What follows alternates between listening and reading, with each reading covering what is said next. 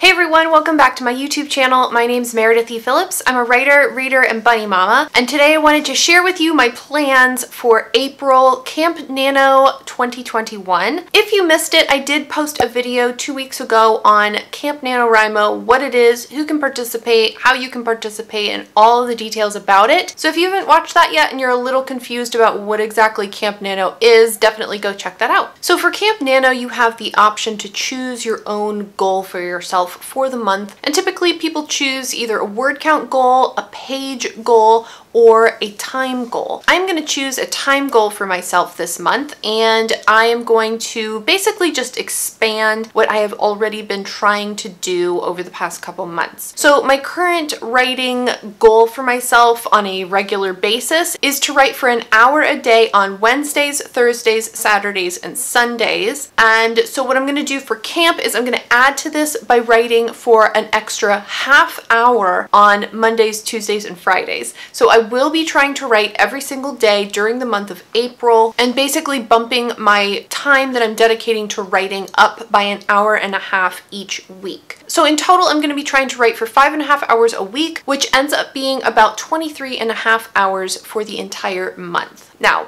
that might not sound like a lot to you, or maybe that sounds like way too much, but I'm hoping I can hit that goal. I don't know if I'm going to be successful or not.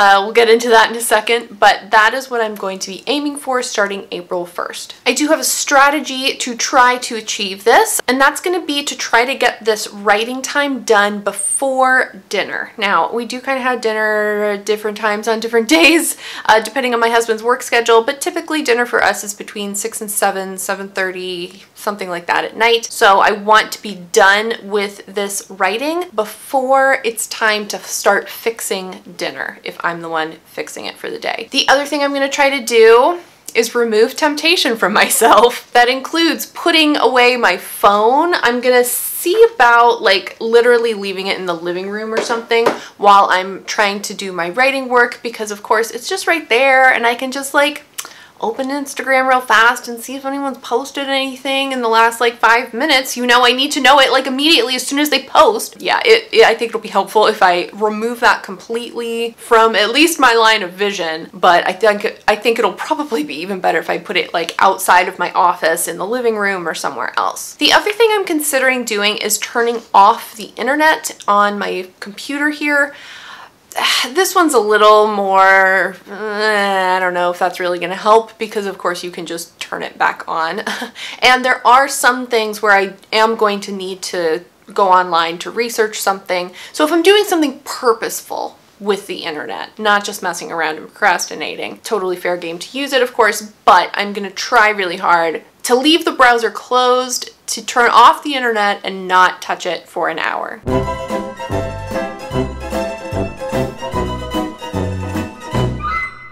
The other thing I'm going to do is write down the exact starting time and ending time for each day, and if I do need some sort of little 5-minute stand up and walk around a little bit kind of break, I'm going to note that. I want to be really purposeful with my time, and I want to keep track of exactly how much time I'm putting in toward these projects. The last thing that I have considered doing, I'm not sure if I'm going to do this. I'm still kind of waffling back and forth on it, but I have thought too that one of the things that for me personally is helpful is, number one, making videos like this where I'm saying like, here is the goal, here's what I'm going to try to do, because then there's a little bit of accountability, because obviously at the end of April I'm going to have to come back and say what I was able to get done and kind of give you my stats, I guess. And that kind of accountability is motivating for me, and for me at the moment it's a healthy kind of pressure to put on myself. I do think that that kind of pressure can absolutely get to an unhealthy point. I am not anywhere near that kind of unhealthy point for me,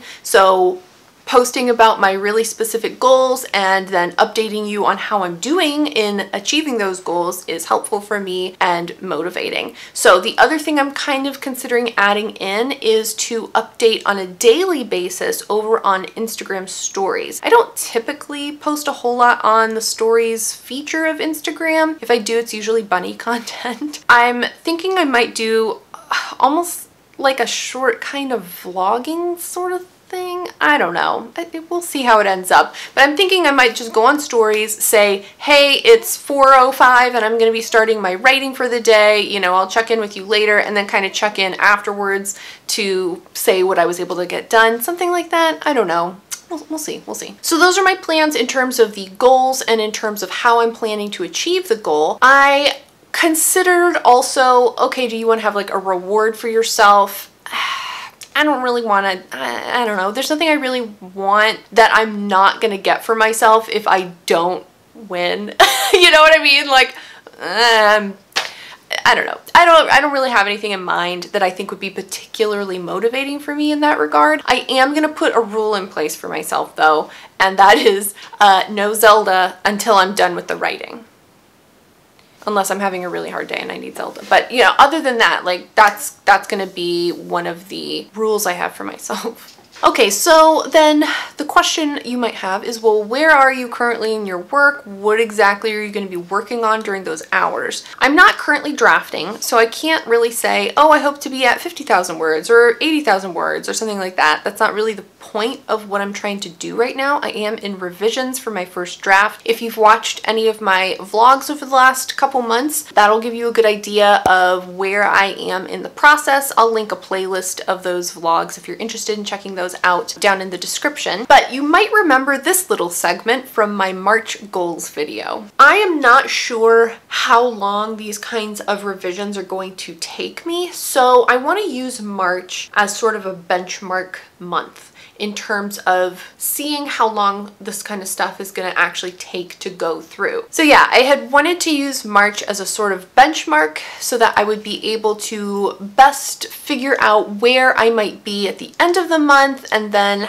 what kind of goal I could set for myself for April. However, if you've been following me over on Instagram or you saw last Friday's video, you will know that unexpected and upsetting events happened, and at this point, I'm filming this on March 20th, by the way. As of today, I haven't done any writing since March 7th. So this month has really not worked out the way I thought it was going to, or that I wanted it to, and of course none of that is anything I could have predicted or been working around necessarily. Currently, I am still needing to go through those scene summaries that I was talking about in last week's video. Again, I'll link all of this below if you're interested. I'm still working on those at the moment. I'm hoping I can get some work on that done this weekend and through the end of March. We'll see how far I can get with those, but I'm planning to finish those up and then move on to bigger plot problems. So I'm hoping that by the end of April, I will have a plan in place for how I want to fill in plot holes, how I want to fix structural issues within scenes or within the plot or the story at large, and hopefully start working on implementing those changes. I'm really not sure how far I'm gonna get. I'm not sure what is realistic to expect from myself, so I really am just making this a time goal. I'm not concerned about what part of the process I will have gotten to by the end of April. I just want to work on it steadily each day for the amount of time that I have set for myself. At the end of April, I want to feel more accomplished than I do currently, and I think that's a really healthy goal to set for myself at this point. So let's go ahead and head over to the NaNoWriMo website and actually set up the project and the goal for this camp session. Okay, so I'm here at the NaNoWriMo website. I'll do a little screen capture so you guys can see what I'm doing. I'm gonna go ahead and come down here to my original NaNoWriMo project from last November, Project Model Rom-Com. You can either come up here and create a brand new camp project, like a completely new story and everything, or if you're continuing to work on a previous story, you can come down to this section and create a new goal within that project, which I think is a kind of cool new feature. So I'm going to create a new goal here. Okay, so my goal name, I guess, is going to be, I don't know, Project Model Rom-Com Revision. What type of goal is this? It's an editing goal. Now, this is kind of what I talked about also in that previous video. My goal is not words, but I'm going to pretend this is saying minutes. So 23.5 hours for the month is 1,410 minutes. We're going to pretend it says minutes. And then I'm going to start on the 1st and end on the 30th. Okay, so then I'm going to save the goal. And now you can see this is updated so that this is the one that I'm going to be working on here. If you go into the project details, you can see here's the progress I did during NaNoWriMo 2020, and here is going to be the camp progress that I made. All right, so I'm all set up and ready to go. For this type of project or this type of goal, there isn't really a whole lot of prep work I need to do. If you're starting a new story or something like that, then you probably have a lot more prep you're doing with outlines and character sketches and all that kind of thing. I'm really just kind of continuing what I have already been working on. I'm going to try to sort of bump up my level of productivity during the month, but that's really going to be it for me. I'm trying to make this just fun and not overexert myself. Let me know in the comments, are you participating in the camp this April? If so, what kind of goal are you going to make for yourself? It starts in 2 days. When this video goes live, it starts in 2 days, so get your goal ready. What are you gonna do? Are you gonna be working toward a word count goal, time goal? What sounds good to you? Are you gonna do something? I know there's some people who do like a poem a day or a flash fiction a day or a story, short story kind of a week, something like that.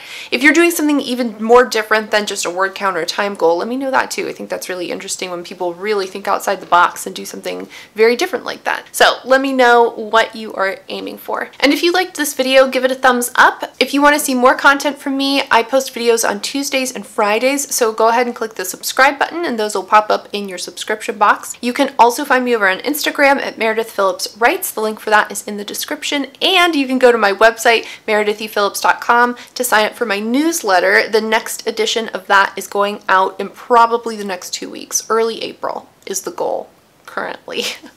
Thank you so much for watching, and I will see you in the next one. Bye!